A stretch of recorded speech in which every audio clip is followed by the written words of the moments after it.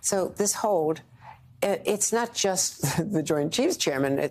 We don't have a Senate-confirmed Marine commandant for the first time since the 1800s. Yeah. That's how, long it's been. And it's really pretty extraordinary because, as Secretary Austin was saying, this affects families, it affects morale and readiness.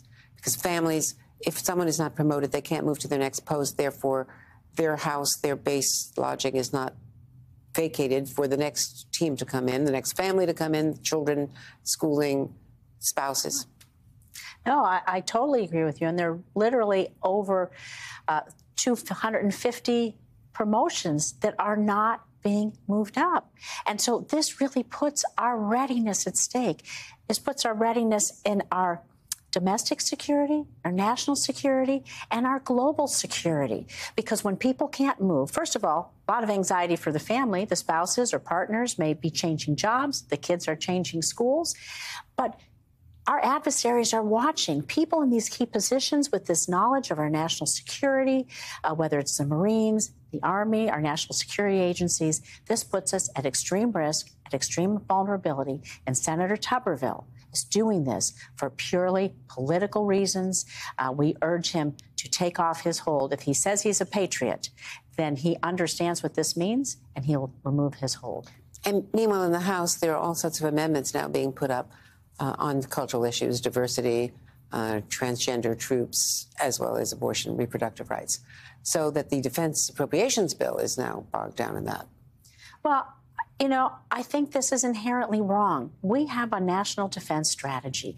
We have all of our servicemen and women in place to protect our country. If everyone says they're a patriot, then they're going to support our military and the mission that they have to take care of us. And we can have these discussions, these policy discussions that are domestic, but we need to have them in another space.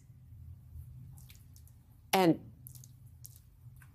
I was going to ask you also about the 2024 campaign, because now you're up for re-election and you've got a challenger, a declared challenger in Sam Brown. He's former Army captain. So how does this, affect the politics back home? Well, it's going to be a very crowded and messy primary because that's Nevada. Races are always tough. Races are always tight. But let's be clear, I have tremendous respect for Sam Brown, his military service, and his family's military service. But this race is going to be about policy. And what I can show is I'm in 2 top 10 lists I'm very proud of. I'm one of the top 10 most bipartisan senators, and I'm in one of the top 10 most effective Democratic senators.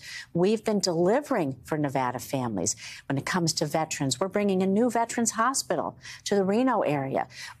I brought the first veterans outreach center, business outreach center, working with our newly formed Veterans Chamber of Commerce to Nevada. And we're working on veteran cybersecurity to protect their data and their information. And the most important, I helped pass the PACT Act.